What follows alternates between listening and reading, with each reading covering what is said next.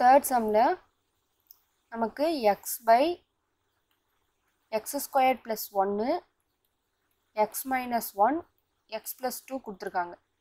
So இப்போ இந்த X minus 1 X plus 2வை நம்ம மெய்யெண்களாக நம்மளால் கொண்டு வர முடியும். எப்படின்னா X minus 1 equal to 0 X equal to plus 1. So அதே மாதிரி தான் X plus 2.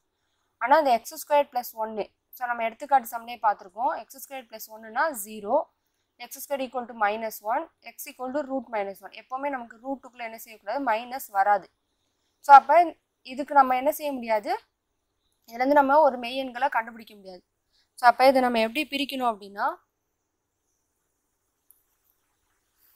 X by X square plus 1 X minus 1 X plus 2 equal to ax plus B by X square plus 1 plus, so இங்கே AB எடுத்துட்டோம். அடுத்து நமக்கு என்னது C by X minus 1 plus D by X plus 2. So இப்போ இந்த இதுக்கு மட்டும் நம்ம என்ன செய்யணும், எல்சிஎம் எடுக்கணும்.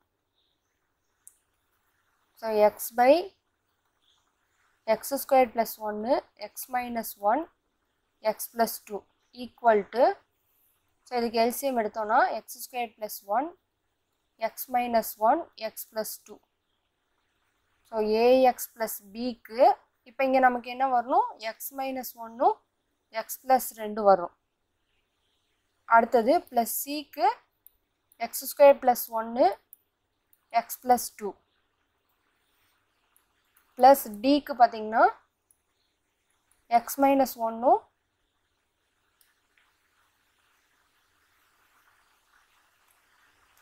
X minus 1 X square plus 1. So இப்போ இந்த நமக்கு பகுதி கேன்சல் ஆகிடும். அடுத்து மேலே இருக்கிறத நம்ம ஈக்குவல் பண்ணுவோம். X equal to ax plus B X minus 1 X plus 2 plus c x square plus 1 x plus 2 plus d x minus 1 x square plus 1. So நம்ம எடுத்துக்காட்டு சம் பண்ண மாதிரி தான் இதில் நம்ம என்ன செய்யணும், ஏபிசிடியோட வேல்யூ கண்டுபிடிக்கணும். இப்போ இதில் நம்ம எக்ஸ் ஈக்குவல் டு 1ன்னு போட்டோன்னா ஸோ இந்த டேர்ம் ஃபுல்லாக 0 ஆகிடும். ஏன்னா இங்கே எக்ஸ் மைனஸ் 1 இருக்குது. அப்போ 1 மைனஸ் 1 0 ஆகிடும். அதே மாதிரி அடுத்து டி ஃபுல்லாக 0 ஆகிடும். ஸோ நமக்கு சி வந்து என்ன செஞ்சிடலாம், கண்டுபிடிச்சிடலாம். அதாவது எக்ஸுக்கு பதிலாக 1 A into 1 plus B, so 1 minus 1 1 plus 2 plus C 1 square plus 1 1 plus 2 plus D 1 minus 1 1 square plus 1. So 1 equal to, இப்போ இது நமக்கு ஏ plus B, so 0 3 plus c 2 into 3 plus d 0 into 2. So இங்கே 0 இருக்குது, இங்கே மல்டிப்ளிகேஷன் இருக்குது. அப்போ 0வால் எதை multiply பண்ணால் நமக்கு ஃபுல்லாக 0 ஆகிடும். அடுத்தது plus 6c, so 2 into 3 6 plus, இப்போ இந்த டிக்கும் பார்த்தீங்கன்னா நமக்கு 0 into 2, ஸோ ஃபுல்லாகவே நமக்கு வந்து 0வாக வந்துடும். அப்போ 1 equal to 6c. So c equal to 1/6. இப்போ நம்ம c கண்டுபிடிச்சிட்டோம். அடுத்து பார்த்தீங்கன்னா ஸோ அடுத்தது இப்போ இந்த சியில் பார்த்தீங்கன்னா இங்கே எக்ஸ் ப்ளஸ் 2 இருக்குது. அப்போ -2 போட்டால் இது ஃபுல்லாக 0 ஆகிடும். ஸோ இதுலேயும் -2 போட்டால் இது ஃபுல்லாக 0 ஆகிடும். அப்போ நம்ம டி கண்டுபிடிச்சிடலாம். ஸோ எக்ஸ் ஈக்குவல் டு -2 போட்டோன்னா -2 equal to a into -2 plus b, so -2 minus 1 -2 plus 2 plus c into -2 the whole square plus 1 -2 plus 2 plus d into -2 minus 1 -2 the whole square plus 1. இப்போ -2 equal to -2a plus B, so -3 இங்கே 0 வந்துடும் plus C. So இதை பண்ணோன்னா 5 இங்கே 0 plus D -3 into 5. So இப்போ இங்கே நமக்கு 0 இருக்கிறதால நம்ம 0வால் எதை மல்டிப்ளை பண்ணாலும் ஃபுல்லாக நமக்கு என்னது 0 வந்துடும். ப்ளஸ் இங்கே சிலையும் நமக்கு 0 இருக்கிறதால இதுவும் 0 வந்துடும். ஸோ அடுத்து டி பார்த்தீங்கன்னா -3 × 5. So -15 × D. இப்போ நமக்கு லாஸ்ட்டாக -2. So D equal to -2/-15. So மைனஸும் கேன்சல் ஆகிடும். அப்போ டி ஈக்குவல் டு 2/15. இப்போ நம்ம சியும் கண்டுபிடிச்சிருக்கோம், டியும் கண்டுபிடிச்சிருக்கோம். அடுத்தது எக்ஸ் ஈக்குவல் டு 0ன்னு எடுத்துக்கலாம். எக்ஸ் ஈக்குவல் டு 0ன்னு எடுத்தோம்னா 0 equal to a × 0. So a × 0 நமக்கு 0 ஆகிடும். அப்போ ஏங்கிற ஒரு இது நமக்கு அந்த டேர்ம் போயிடும். So plus B. ஸோ அடுத்தது 0 - 1 0 + 2 ப்ளஸ் சி 0 ஏன்னா இங்கே 0². ஸோ 0² + 1 0 + 2 ப்ளஸ் டி 0² + 1 டிக்கு வந்து 0² + 1 0 - 1. இப்போ நமக்கு இது ஃபுல்லாக என்னது 0 ஆகிடும். 0 ப்ளஸ் பி. ஸோ 0 - 1 நமக்கு என்னது -1. 0 + 2 + 2 ப்ளஸ் ஸோ இங்கே நமக்கு என்ன வரும் c × 1. So 2 plus D 1 -1. இப்போ லாஸ்ட்டாக நமக்கு இதுலேருந்து என்ன கிடைக்கும் -2b ப்ளஸ் 2c. ஸோ இங்கே வந்து +1 -1 இப்போ -d. இப்போ நமக்கு சியும் டியும் ஏற்கனவே நமக்கு தெரியும். ஸோ சி வந்து நம்ம என்ன கண்டுபிடிச்சிருந்தோம் 1/6ன்னு கண்டுபிடிச்சிருந்தோம். டி வந்து நமக்கு 2/15. இப்போ இதில் இந்த 2ம் 3யும் நம்ம கேன்சல் பண்ணிடலாம். So 0 -2b + 1/3 so 1/3 -2/15. இப்போ இதுக்கு மட்டும் நம்ம என்ன செய்யணும் எல்சிஎம் எடுக்கணும். ஸோ -2b ப்ளஸ் இதுக்கு எல்சிஎம் எடுத்தோம்னா 5 - 2 = 0. So -2b + 3/15 = 0. ஸோ இதை கேன்சல் பண்ணால் 1/5 கிடைக்கும். ஸோ -2b = -3/5 இங்கிட்டு கொண்டு வந்துடலாம்.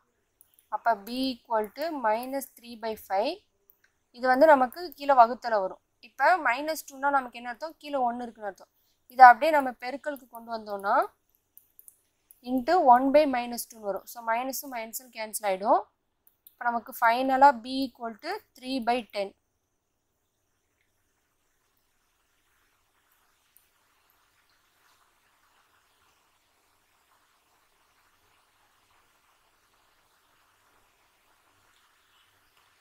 ஸோ இங்கே நான் என்ன கண்டுபிடிச்சோம் -2bக்கு எல்சிஎம் எடுத்தோம் -3/15 3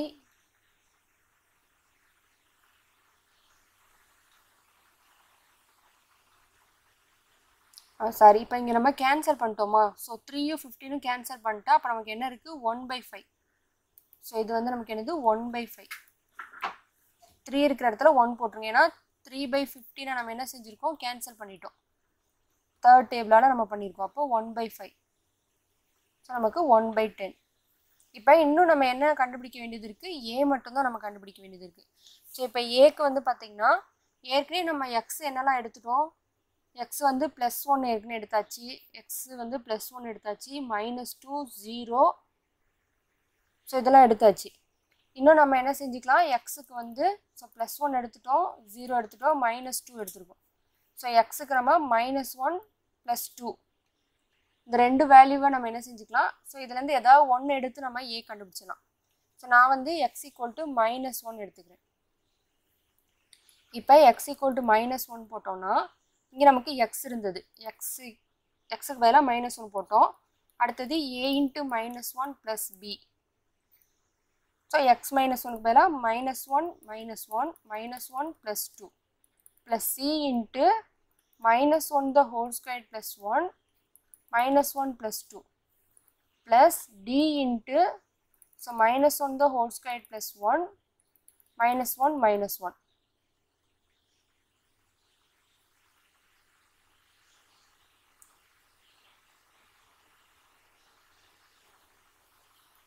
இப்போ -1, ஸோ -a + b -2. ஸோ அடுத்தது +1 + c. இப்போ இந்த இது ஃபுல்லாக நம்ம பண்ணோம்னா 2 × +1 + d, ஸோ 2 × -2. இப்போ இந்த ஸோ இப்போ அடுத்த ஸ்டெப் எடுத்துக்கலாம். -a + b, ஸோ இது ரெண்டு இன்ட்டில் இருக்குது, அப்போ -2 + c, ஸோ 2c வரும். 2c -4d. ஸோ -1 = இப்போ இந்த -2 உள்ளே போய் மல்டிப்ளை பண்ணோம்னா 2a - 2b + 2c - 4d நமக்கு கிடச்சிருக்கு.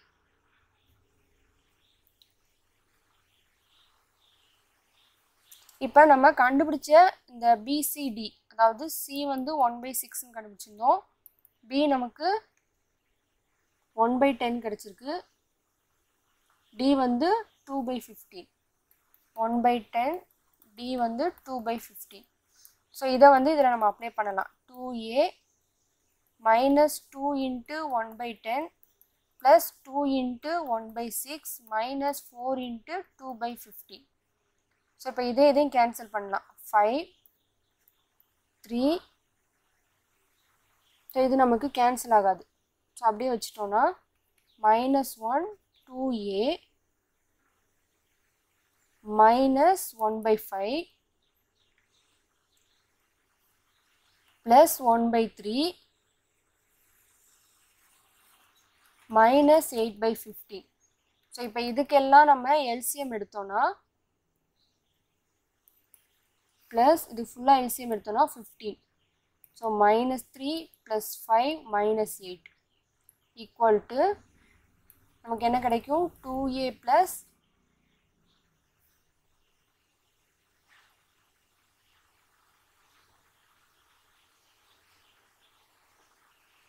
இப்போ பார்த்தீங்கன்னா, ஸோ எல்சிஎம் வந்து எடுக்க வேண்டாம். இந்த -1 இருக்கா? ஸோ இந்த இப்போ இந்த மூணையுமே நம்ம அந்த சைடு கொண்டு வந்துடலாம். So -1 + 1/5 -1/3 + 8/15 = 2a.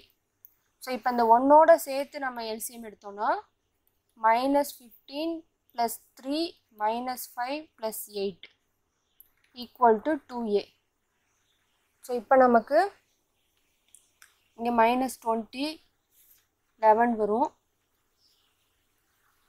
ஸோ 9/15 -9/15 கிடைக்கும் = 2a.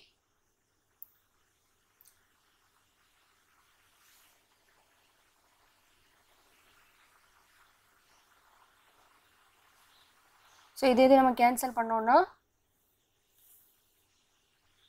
3/5 -3/5 = 2a கிடைக்கும்.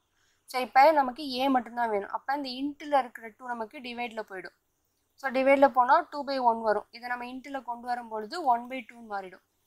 ஸோ அப்போ a = -3/10. இப்போ இது எல்லாத்தையுமே நம்ம எதில் போடணும்? இந்த செகண்ட் ஸ்டெப்பில் போடணும். ஸோ அதாவது x/x²